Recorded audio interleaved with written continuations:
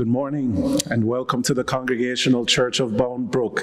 My name is Reverend Andrew Smith and I'm so happy that you could join us this morning.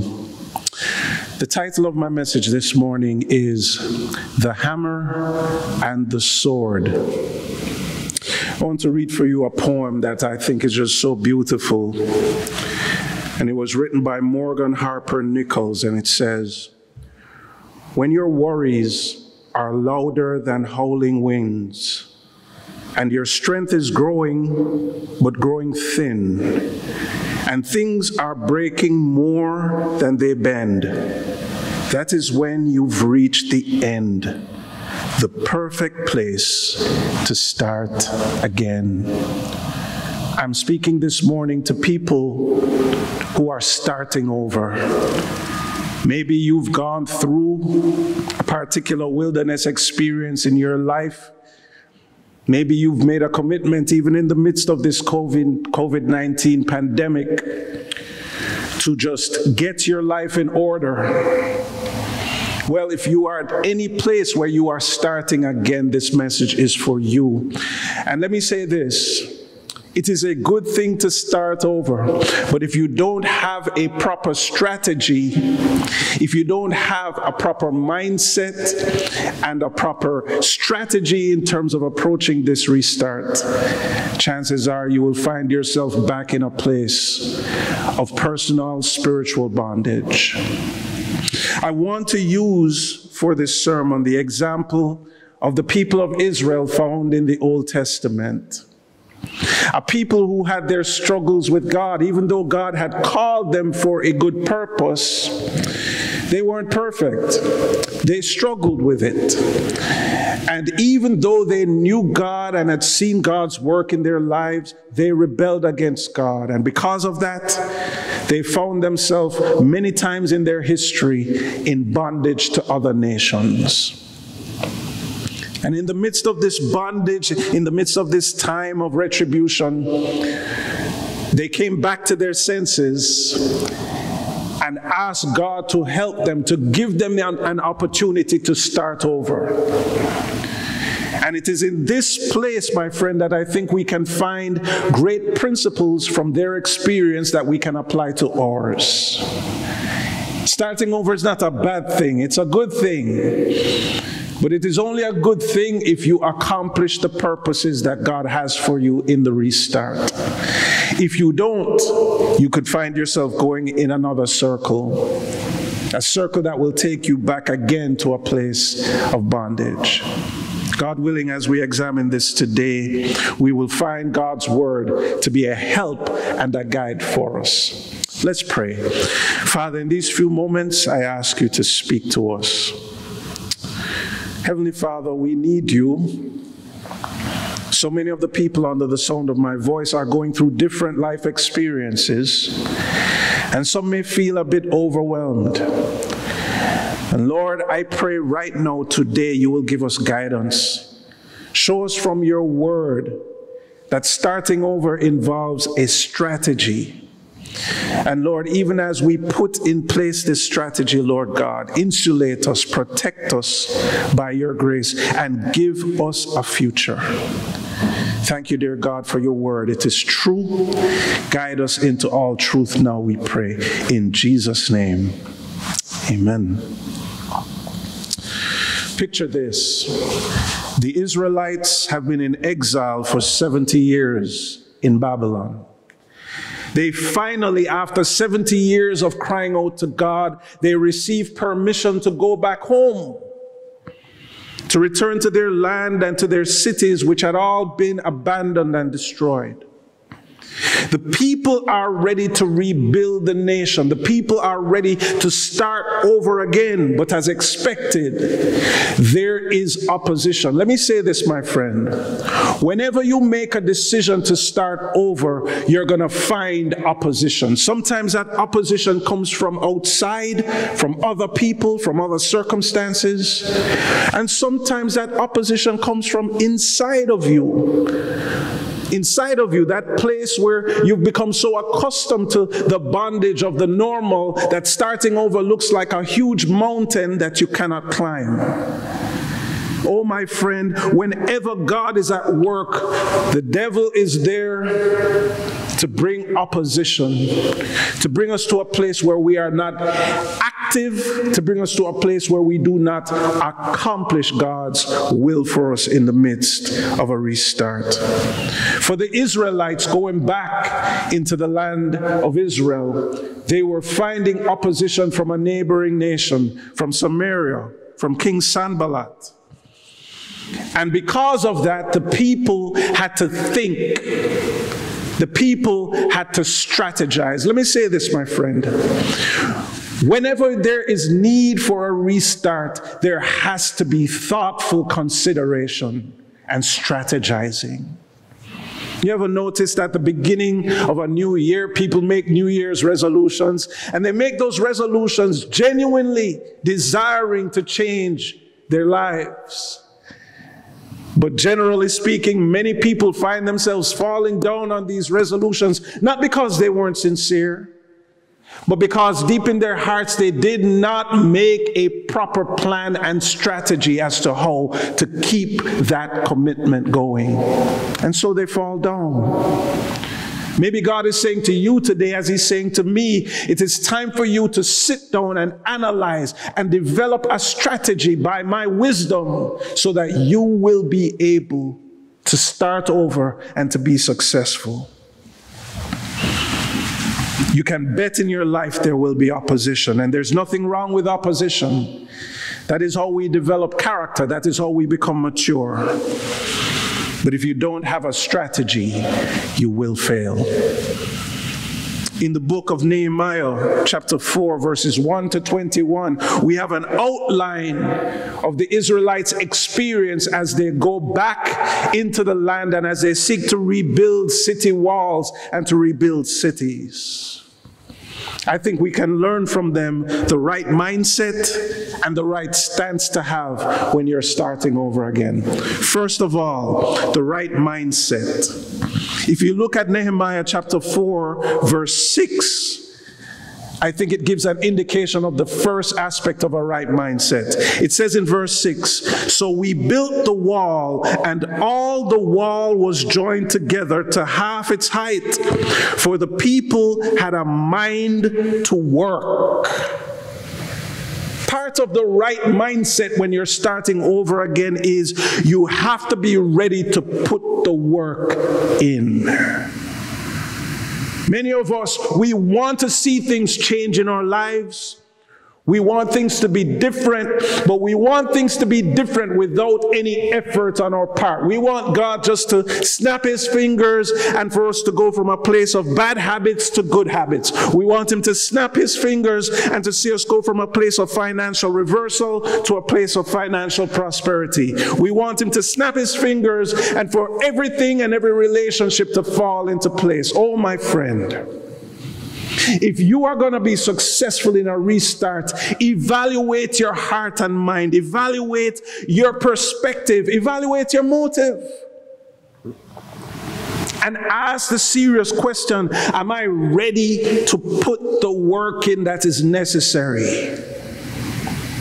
The people of Israel, yes, they had been in bondage, but they knew if we go home, we have to secure our cities, and we have to have the mindset to accomplish these things.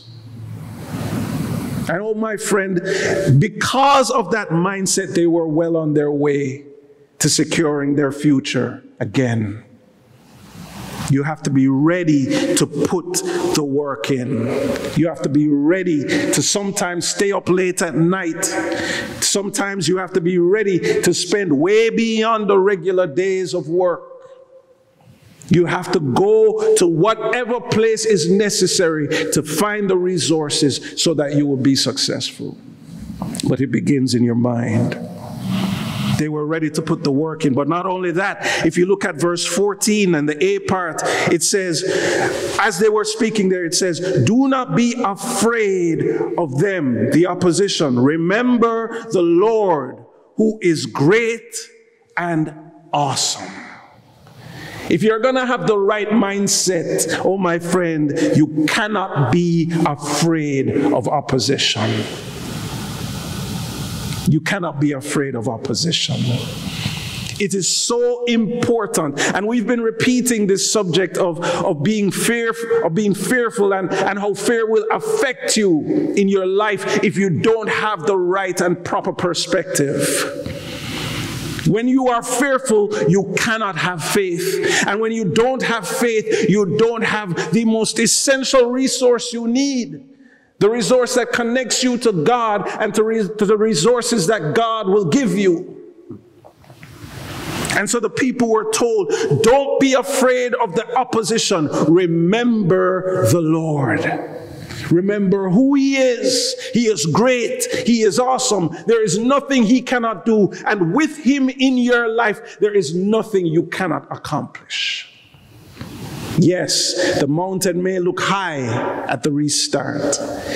But if you trust and believe, and if in your heart you are not afraid, you are well on your way to success. They were ready to put the work in. They were not afraid. But in the B part of verse 14, we find another aspect to that right mindset. They were committed to each other. The Bible says in 14b, fight for your brothers, your sons, your daughters, your wives, and your homes.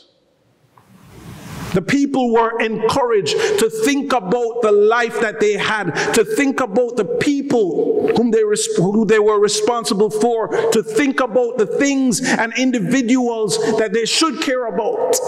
Right now, in the midst of this COVID-19 pandemic, we are encouraged to cover our mouths. Why? Because we want to protect the people around us that we interact with. Life is not just about me.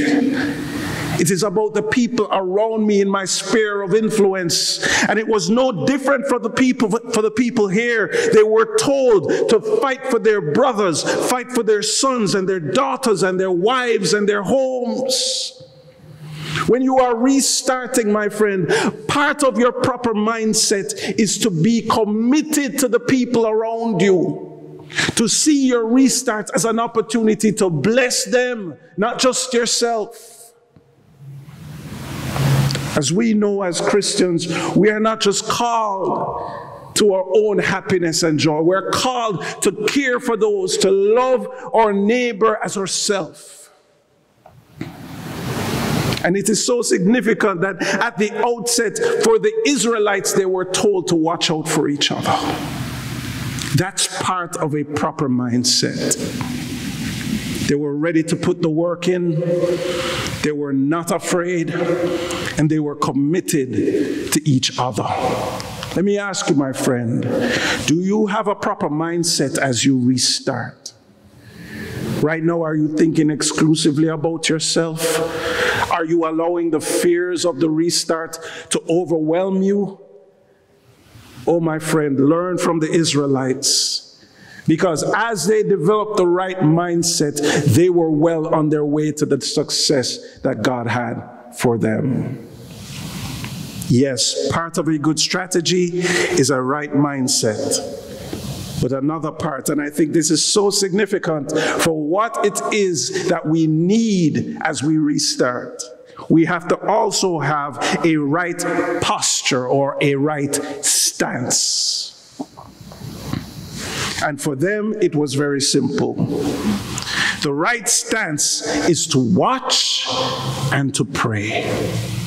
To watch and to pray. Now, we've heard this term in the scriptures repeated over and over again. Watch and pray. In fact, Jesus Christ himself said that to his disciples on the night before his crucifixion in the Garden of Gethsemane. Watch and pray. Because even though he was about to make all things new, he knew it had to come through a disciplined approach and with a total dependence on the Father. Watch and pray. In verse 9 of Nehemiah, chapter 4, he says there, and we prayed to our God and set a guard as a protection against their enemies day and night.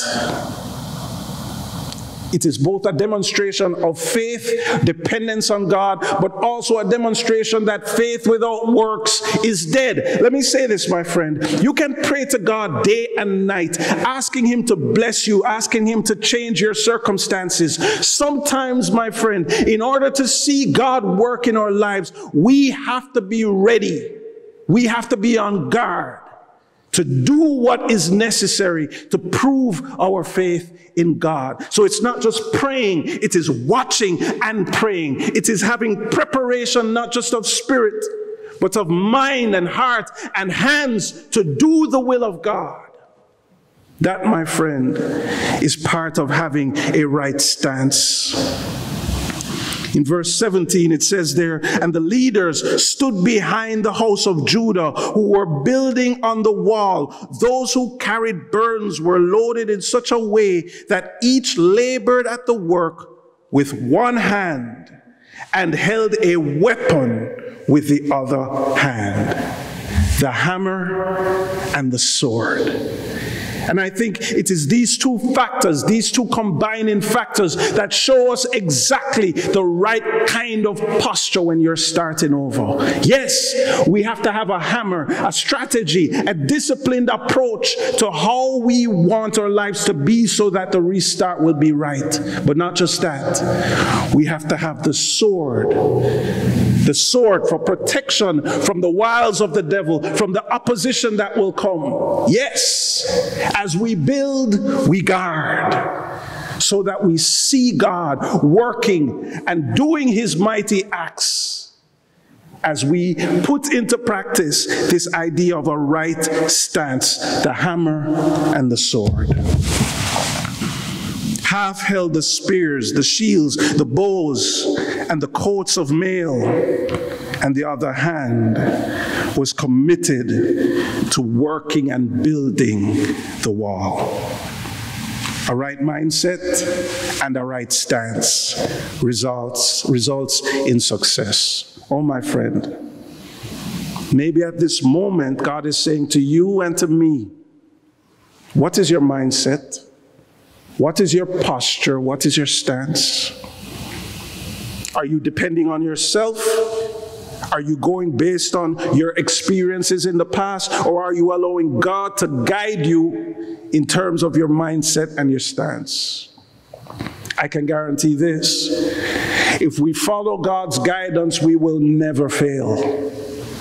If we don't do it His way, if we do it our way, chances are we will. I don't know about you, but at this moment in time, God is calling on His army. God is calling on His people to be ready, to have the hammer and the sword ready, and to have the mindset to accompany it. One that is ready for work, one that is unafraid, one that is committed to one another. God willing, as we put these things into practice, we will see God rebuild our lives, rebuild the people around us, and rebuild our nation. Because that is God's intent, to change circumstances for the good. That's His desire. The hammer and the sword is part of the Christian reality every day. And I pray each and every one of you as Christians would encourage yourself every single morning to take upon yourself the hammer and the sword in accomplishing the will of God in your life and in your family and in this world.